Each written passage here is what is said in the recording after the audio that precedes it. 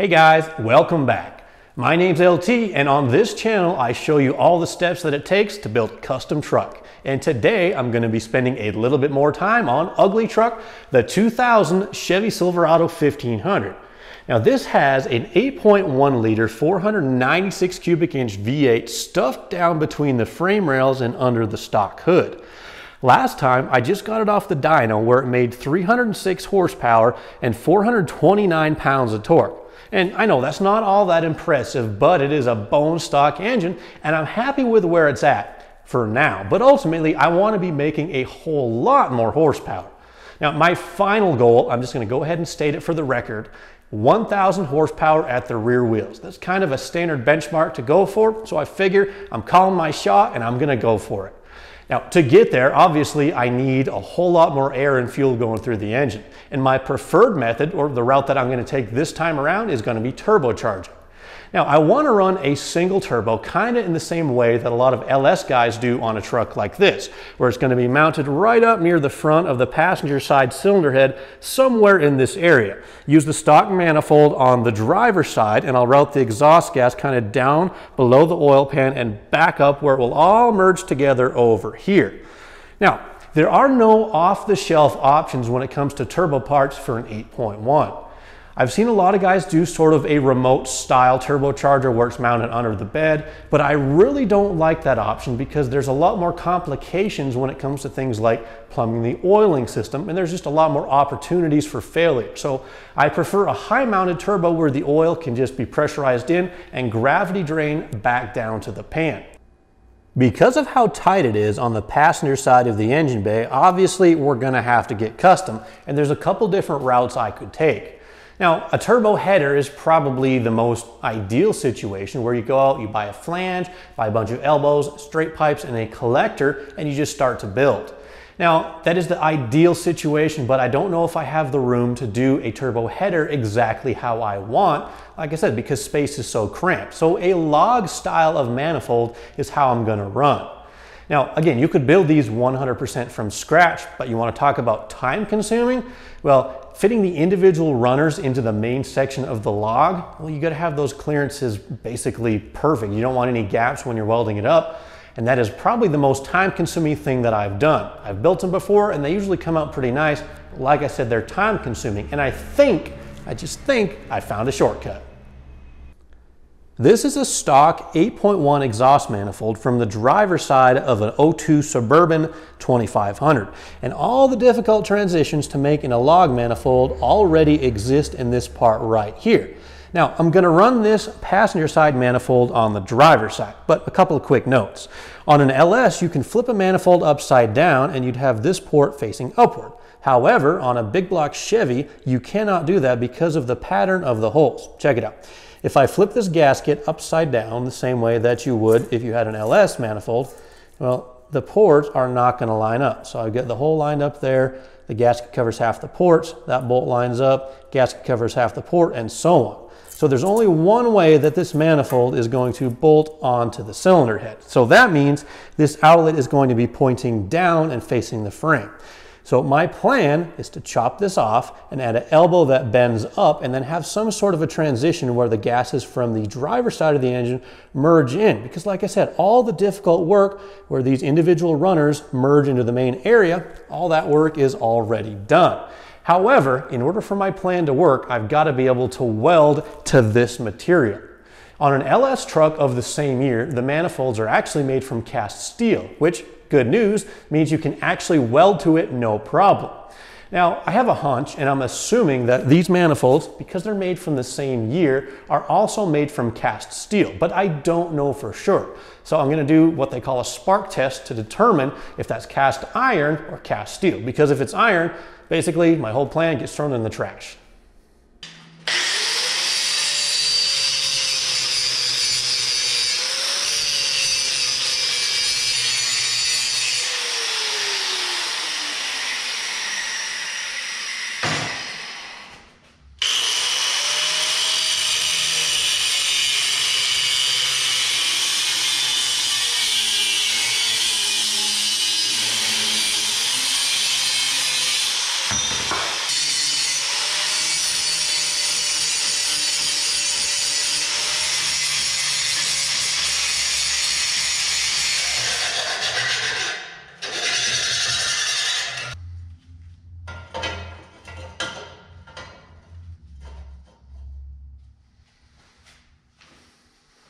Obviously, I'm not a metallurgist, but according to the internet, if you grind on regular mild steel like the sample here, you're going to get very bright sparks that start immediately after they leave the material. And that's exactly what I experienced on this mild piece of steel.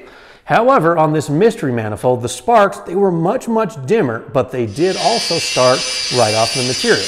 They say that when you grind on cast iron, the sparks will start to get bright, 6 or 8 or 10 inches away rather than right off the material. So I'm really not sure exactly what that manifold is made of. So the only way I can think of to properly test it right now is just give it a weld and see what happens.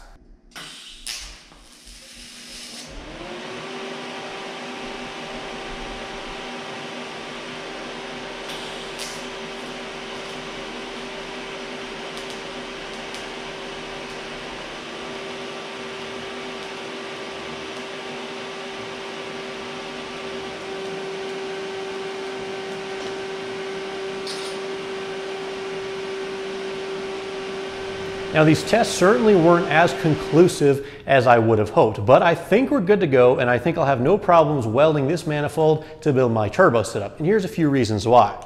Number one, whenever I welded this flange back on, yes, I know it's not the prettiest looking weld in the world, but there was no cracking or no splitting of the welds. I've attempted cast iron before just to weld it, and normally what happens is there'll be a hairline crack or fracture that forms right down the center of the bead of the weld. And I guess it has to do with whenever the material cools off, it contracts at different rates and it'll crack, and you can actually hear it audibly. And I heard none of that. And number two, I did a bit of a drilling test. I put a couple of holes inside the flange here just to kind of see what would happen. And supposedly when you're drilling cast iron, you get nothing but just really grainy, really small, sandy chips. On this one, I did get a lot more of the curly Q, longer chips that you're supposed to get when you're drilling out mild steel. So I welded it back together, nothing cracked, and I've got the longer tail chips. I really can't explain the spark situation, but I guess as long as I can weld to it and nothing cracks, we're good to go. So now all I've got to do is buy some pipe. So we're jumping ahead in time by about a week because in that time I've been waiting on some parts. However, I did accomplish some teardown. I have the passenger side exhaust manifold removed from the engine, but the rest of the exhaust system, you can kind of see the flange down there, is still intact. I've also removed the radiator coolant expansion tank, the inner fender for easy access, the air box, the air intake tube, and even the AC compressor. I'll get to that in just a little bit. But in all that time, the parts have shown up so I can show you how I want to tackle this exhaust manifold where I'm going to merge two sides into one and put a big massive turbocharger up front on this 8.1. Here's what we're going to use. Now, this is the exhaust manifold you've already seen, and since you've seen it last, I chopped off the end of the flange and I kind of wire wheeled it to clean it up to hopefully make welding a little bit easier. The parts that I were waiting on, this stuff here, this is 3-inch Schedule 40 mild steel weld pipe. Now this stuff is real heavy duty. It's got a really thick wall, right at 1/4 of an inch. So I know it'll work well in a high temperature, high stress application like a turbo manifold. I know sometimes the thinner material, it can have problems cracking, and I didn't want to have that. And weight isn't really a big concern. Now the flange that the turbo is going to connect to is this guy right here. This is a T6 flange, and it's got a nice nifty little divider for a twin scroll exhaust housing, which I am going to be running. And also it has a nifty little pocket that has been machined in to accept a section of 3-inch Schedule 40 pipe. So it kind of nicely registers in there, making for good fit up and good welding. Now the plan, where I've come down here and chopped the end of the manifold off, is to place a 90, whether it's a long radius like this one or a short radius like this one, and kind of direct the exhaust up towards the top of the engine and have the turbo sitting on top. Now, as you can see, the diameter of the new pipe is much larger than the existing manifold. So my plan for that was, I want to come along here and cut this guy basically in half and attach another half section of 3-inch pipe kind of right along the bottom and merge the two together. And then on the opposite side, I'll come in and take another 90 or a 45 possibly, and direct it down and put a V-band on the end. And that's where the exhaust gases from the driver's side of the engine are going to cross over up into a single log style manifold. Now, there is some debate about which style of manifold or header is better. And there's no question a true 4-into-1 header design is going to be much more ideal for any application, whether that's forced induction, naturally aspirated, or what have you.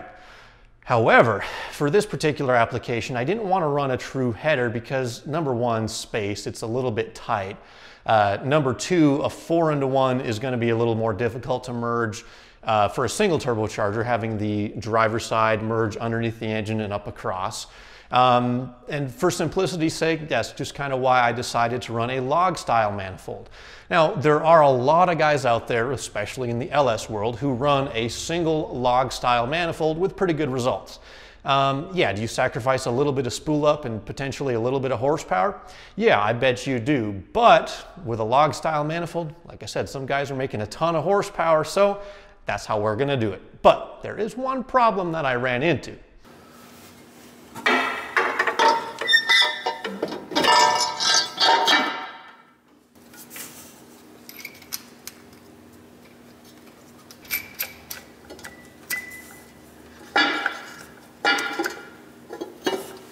So the modified exhaust manifold bolts up to the cylinder heads without any problems, and it points forward just like I imagined it would. However, there are a couple of interference issues that may pump the brakes on this project, at least for now.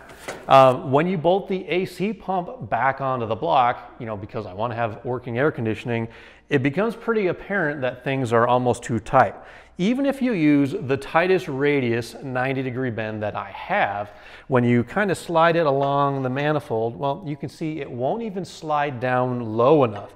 It just hits the AC compressor. And then, you got to consider the lines. They come out, right in this area, and they kind of head forward, and one heads down towards the front. There's just no way to make that tight of a transition with the setup that I have, this exhaust manifold and that 90-degree sweep. And that's not the only problem. The 3-inch scheduled pipe is about 3.5 inches outside diameter. And to make it work, I'd have to cut the manifold kind of along this area right below the individual runners. And then it would stick down so far, it would actually interfere with the motor mounts. And I definitely don't want to have to redo those. And, I want to keep them kind of away from the heat so the rubber inside doesn't melt or anything like that. And the final problem is just turbo placement in general. I'll show you the turbo in a second, but it's an S400 base turbo, which is pretty big.